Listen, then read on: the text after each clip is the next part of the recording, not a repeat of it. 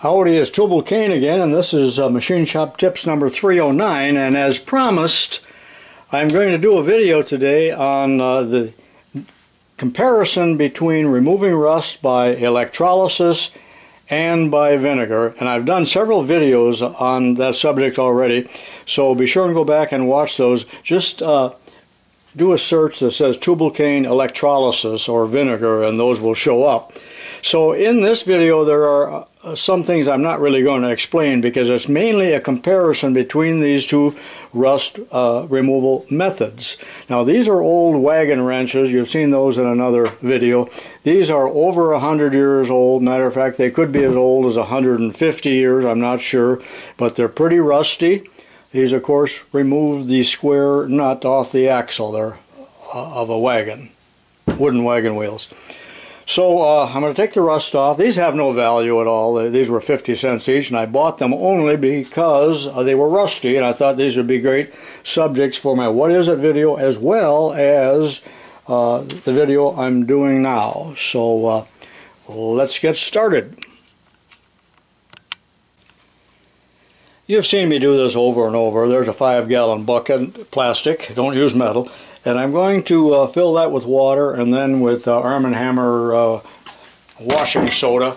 And don't use baking soda. And I still got people that are saying, well, you can use baking soda. All you need to do is take the baking soda and turn it into, well, why would you? Just go buy this, for crying out loud. It's $2.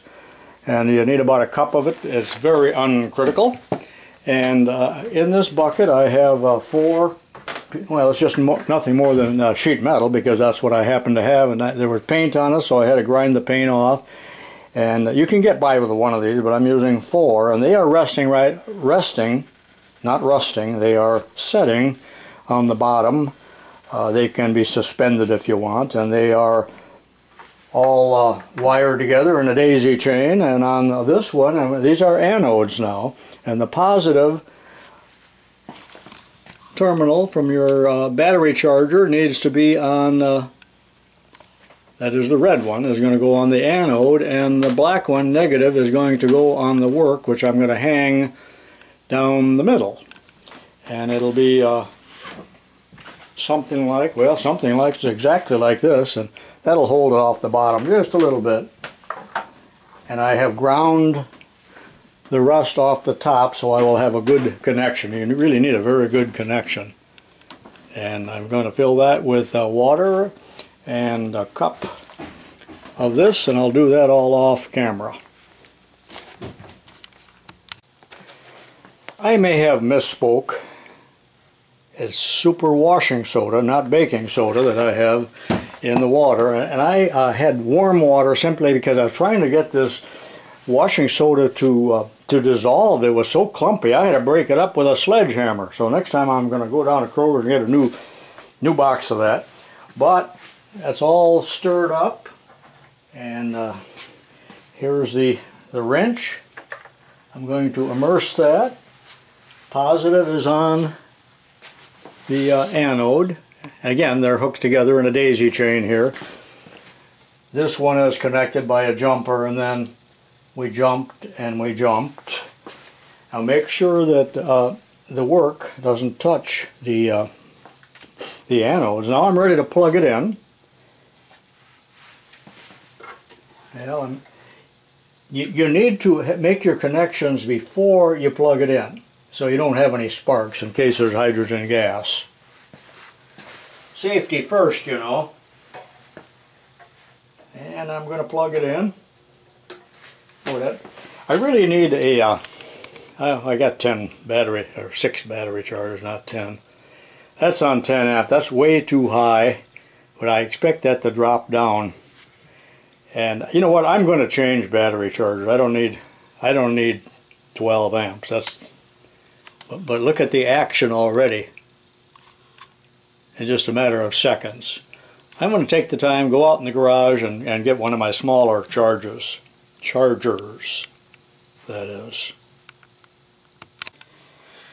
Well, I'm back, and I'm 3 minutes older. By the way, thanks for watching my videos. And I've got this little Schumacher battery charger, and even though I got it set at 2 amps, When I put it on 6, I get 8. When I put it on 2, I get 6. Well, doesn't matter. But you can see the action. Now this video is going to be taken over a 2-day period, so I'm going to show you this several times today yet. But then tomorrow we'll look at the work and the vinegar one too. And then again 2 days from now. And that's all the longer that I'm going to spend on this, because you notice that with the vinegar that it seems to consume the steel, the base metal, and I just want to remove the rust. You know, it would have been interesting too to weigh these with a very accurate laboratory type scale down to the 1/10 of a gram or down to the milligram and see how much the rust weighed. I suppose that's foolishness.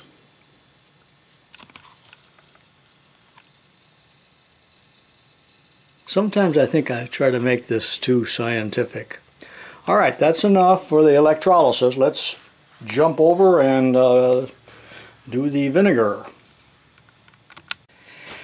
I needed a container just the right length, just the right size, but yet not too big, and that fits just perfectly. And I know where I found this. This was in my wife's closet, walk-in closet. She must have 50 pairs of shoes. Well, in here I found a pair of high heels. They were so old and out of style. They had toes that are so pointed you could have killed a cockroach in the corner. But anyway, she'll never miss them. I hid those in the garbage, and this is just the right. And I don't have too much of this white vinegar. I might have to go get some more at Kroger's. But I just want enough in there to cover it. And I've used, I halfway like the smell of that, in some of my other videos. So let's see how far up that'll go. And I might have to tip this container a little bit. Yeah, it doesn't quite cover. Remember that a vinegar is a acetic acid. Acetic acid, and it's 4 to 6 to 8% or so in that white vinegar. And if I tip this now, well, hon, can you go down to Kroger's and get me some more white vinegar? Okay. Did you hear her jump? It's only because she's going anyway. How much do you need? I'm in luck. Did you hear my wife's voice? She's at the top of the stairs. And she says, well, I got some. So she said, use this up first. I don't know what brand that is. Hope it doesn't explode when I mix brands. Need more yet. So what do we got here? I don't know what the brand is. You know, it's a commodity. It doesn't matter who made it. I don't care what they say in the ads. Remember, ads are all lies. Oh. You know, when you're an old man, you're sick of all of this nonsense. You just want to open something up. Sometimes you open this up and you get yet another seal. Really annoying. Just enough to cover it up. There we go. A little more. This is super cheap. Alright, and then looking here, look at the difference. And that's just been, what, 5 minutes or so. Okay, I'll see you in about an hour or two, or whenever I think of it. I'll come down here and just give you a little update. I don't want to make the video too long. But that's still at 6 amps. Now, if you use only one anode, you're not going to find the amperage to be that high. And if you, let me lower that a little bit. This is really interesting stuff, to me anyway. And from the number of hits I get on these videos, it's apparently interesting to a lot of people. But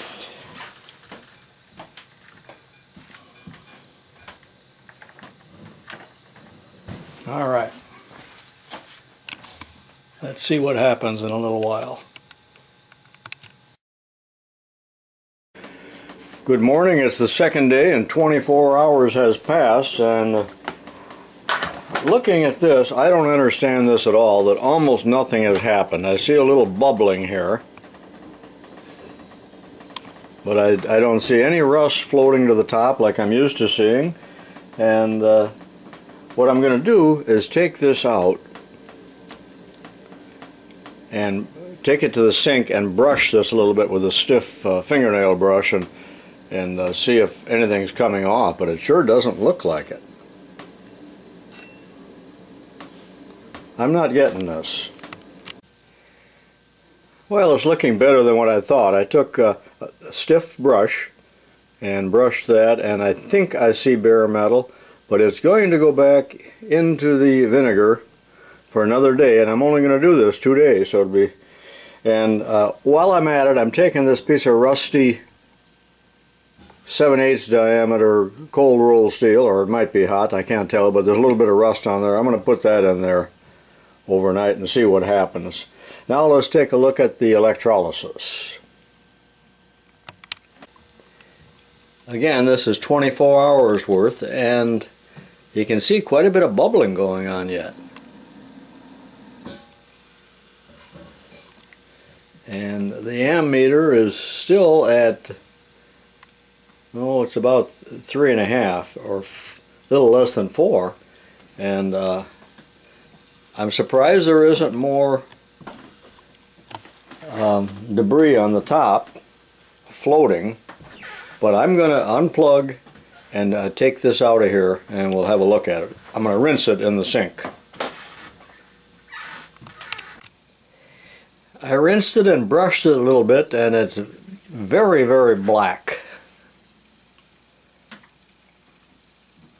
So it's going back in for another 24 hours, but let's have a good look at one of the anodes, and I think I'll take,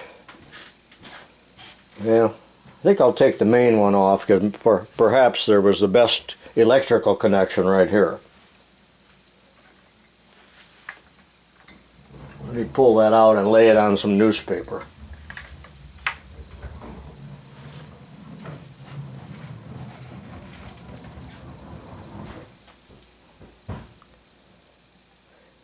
And you know what, I'm going to reverse all 4 of these, because you can see that most of the action is on the front side, or the side that's closest to the wrench.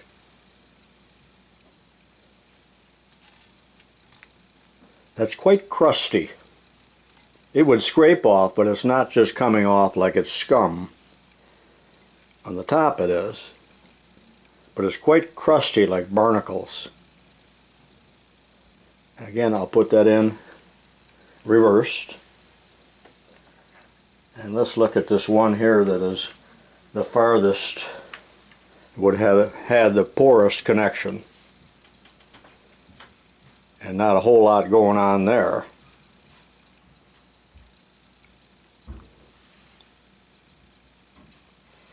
Alright, I'm going to reverse them all and plug it in again.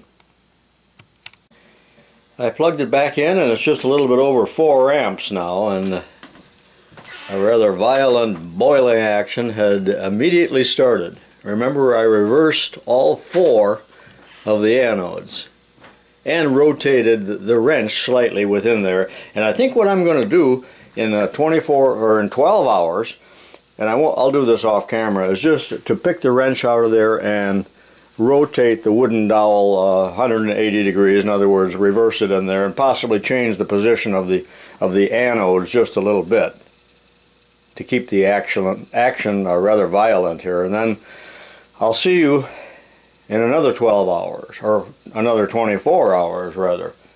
It'll be a total of 48 hours, and we'll see what the results are here and the comparison between the two. And I would like to do this sometime also with molasses, but it's just so stinky and thick and expensive and gooey and messy that I'm not really sure I want to mess with it. This is bad enough. Okay, on the morrow.